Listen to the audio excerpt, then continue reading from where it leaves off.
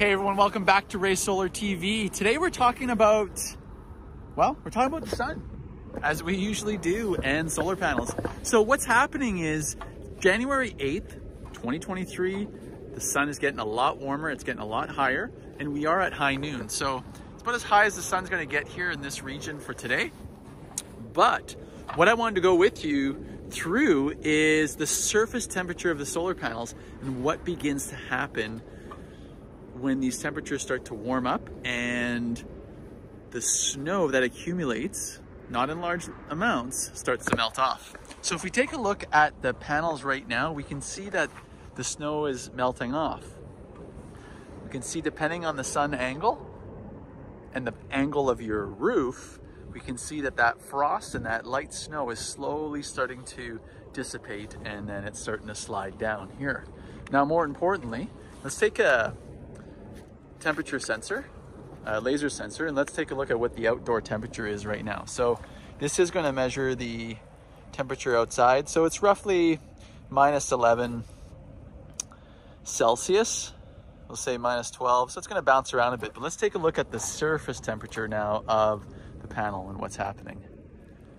So minus 2 here, and we can see how that surface really starts to warm up. There we are, minus 1.5, minus 1, and that's going to start to warm up as that sun starts to hit the surface of the panels for a lot longer and really start to dissipate the snow off the modules. So let's do a time check right now. It's approximately 12:30, 12:32 here. And what we'll do is we'll check in towards the end of the day and see what this looks like. Now we're gonna get about some good sun only till about 3:30, 4 o'clock. And then that sun is really gonna start heading west and get on the other side of the house here that's in this particular arrangement.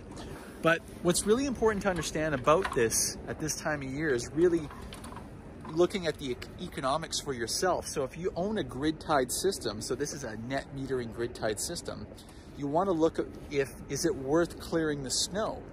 And the answer is, well, that's really depending on your situation. If you're clearing the snow yourself, absolutely, and you're healthy and you're comfortable getting up on a ladder, getting up on your roof to remove the snow, then it might be worth it, right? Because I could produce I'm gonna produce about 2-3 kilowatt hours of power here over the next couple hours, and why not? That's going to offset some of my energy consumption. So you need to make that determination yourself. But importantly, again, is that the surface is warming up even at minus 10 degrees, the ambient temperature, so the temperature around the modules, but the surface temperature is really warming up and enabling that melting of the snow. And that's where, you know, it's going to be advantageous for you, because you don't have to do those light dustings or, you know, the couple inches that we had, say, that's sitting on top there from a couple days. So let's talk about one more thing. So I'm talking about the surface angle of the panel. Let's talk about why you're going to get optimum melting on the surface of the panels versus a different pitch angle. So I'm demonstrating what I'm doing here in the Northern Hemisphere. So for example, in the Northern Hemisphere, we need the solar panels to face south. If we're in the Southern Hemisphere, say like Australia, we want the panels to face north. But now we want to talk about the angle.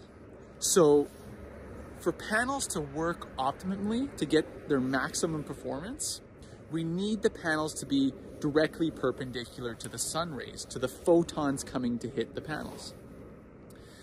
Remember, the creation of electricity through a solar panel and its solar cells is a process of those photons hitting the surface of the panel, and there's an electrochemical process that starts to take place, and that's how we convert it into DC electricity. This video is not about getting into the details, and maybe I'll do that in another episode, but what I'm talking about is the optimal angle. And that's going to vary on where you are by region or where you are around the world. So in central Canada, where I am here and doing this demonstration, these panels would be optimally set at 45 degrees. And we determine that by the longitude and the latitude of where we're located. And so you can find that information on most data websites that are related to weather or environmental conditions. And I'll put a link down in the description specifically to NRCan, which is the data related to solar insolation and all things related to solar production that would be relative to if you're in Canada. So I'll put that link down below, so check it out. But that website will give you exactly where you are in your region, the optimum angle for your solar panels. So if I had a mean angle, meaning I had an average angle I wanted to keep the modules at, it would be 45 degrees. So, but that's going to vary depending on if you are, say, in Windsor, Ontario, say one of the more southern points of Canada. If you're all the way down to, say, like Point Pelee or something down there, you're going to be, your optimum angle, average angle might be 35 degrees. The surface of the panels are going to get a lot warmer if they were tilted up to 45 degrees. But the installation was done on a fixed roof, and in that case, we're not going to angle or change the angle, because then it changes the amount of surface area that we have available to put up the panels. That's a whole other topic for another day.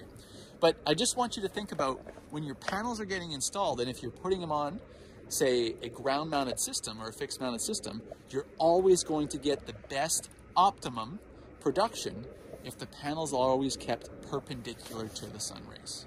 And again, that's going to vary on where you are. Here, optimally would be 45 degrees. And if I wanted to optimize that further, say during the summer months, then I would be tilting those solar panels back because the sun would be much higher. All right, so let's check back in at the end of the day and let's see how much of the surface gets melted off. As I'm talking, you know, we see some shifting of that snow that was there, and we'll see what's left. Right, so we're back. The magic of video. We were talking about this earlier at about 12:30 in the afternoon. It's now about 4:15. You can see behind me the sun is going down, and we can see our array here. That I would say that on these 16 panels, it's safe to say that we've cleared over 95% of the panels, pretty much right down to the surface. So that's amazing. The temperature did rise to about -8 today, and the surface temperature did get to about 0 degrees with that sun. So now we're back to, let's see here, if we use our scanner, we could see we're about -14. That's about the outside.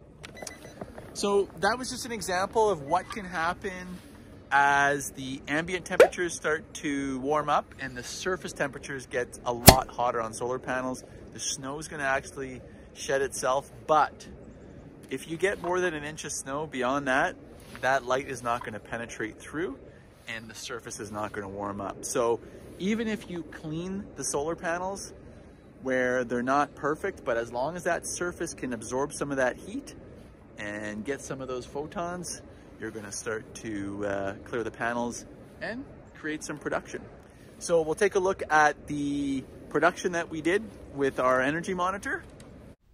All right, so here we're looking at the production for the day, and we can see that peak of about 2.5 kilowatt hours. And we can see here as I expand where that production that I was talking about, that last, about 2.5, 3 kilowatt hours came from. And that was from the time that I started recording at about 12:30 until the end of the production day. So we can see that by not even having to touch the panels, they cleared themselves and off we went. And the next thing is, if you found some value, out of this video or you just found it entertaining, please consider subscribing, hit the thumbs up, comment below, and we're going to continue bringing you content, whether you're a DIYer or you're a professional installer looking to get started in the industry. All of the information that we're sharing at Ray Solar here is about making renewable energy easy. All right, we will see you on the next one, and have yourself a great week.